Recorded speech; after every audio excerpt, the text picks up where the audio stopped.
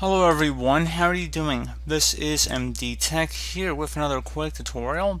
In today's tutorial, I'm going to show you guys how to go about resolving if you're coming across a Discord screen that is just black and doesn't actually show anything. So we're going to go about how to hopefully resolve it without too much of a hassle here. And we're going to go ahead and jump right into it. So you're going to start by opening up Discord if it's not already open. Select the gear icon where it says user settings. So go ahead and left click on that. Under app settings, select voice and video, and then it should be something that says use our latest technology to capture your screen. So you want to scroll down here.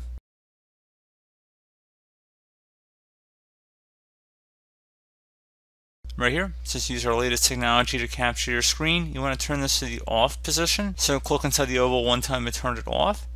And there you go, guys. Pretty simple as that. You can just close out of here, and that should be about it. So, as always, thank you guys for watching this brief tutorial. I do hope I was able to help you out, and I do look forward to catching you all in the next tutorial. Goodbye.